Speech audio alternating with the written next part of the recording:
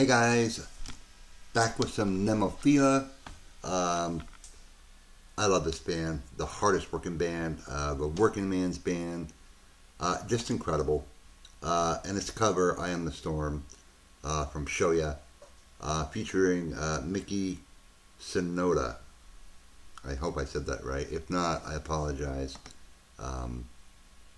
You know, not easy to say. Not for me anyway.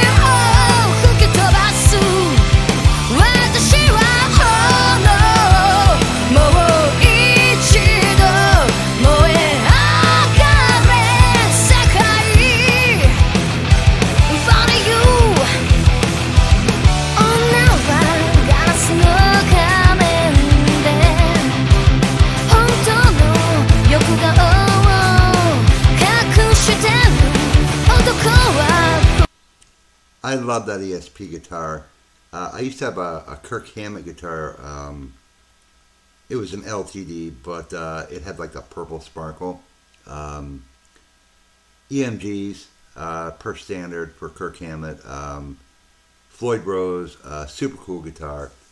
Unfortunately, you know, you get so many guitars, you wind up selling them, and then you go, oh man, I wish I had that one back. But, you know, it is what it is, guys. I don't have many guitars now. Just too much work to keep them, you know, maintained. Because you don't play something for so long. It's up on the wall hanger. And then you take it off, and you've got to adjust the neck or whatever. So now I just keep, like, you know, 4 or 5 electrics, 4 or 5 acoustics around. So, but, however, this is super coolness, as is everything Nemophila does.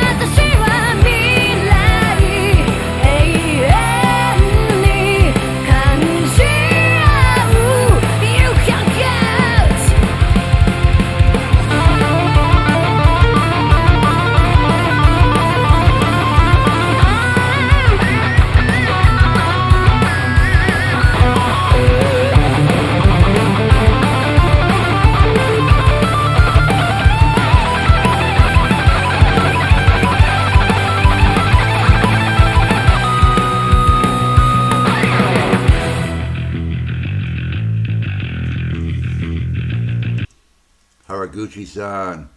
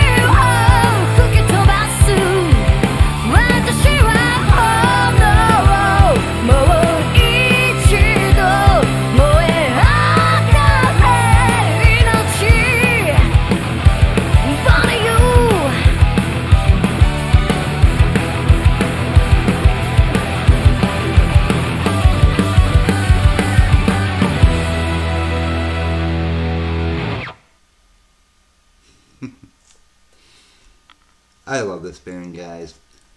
I just felt like listening to some Nemophila didn't come in as a request, but I wanted to hear them. All right, guys, off to the next one, and I'll see you soon.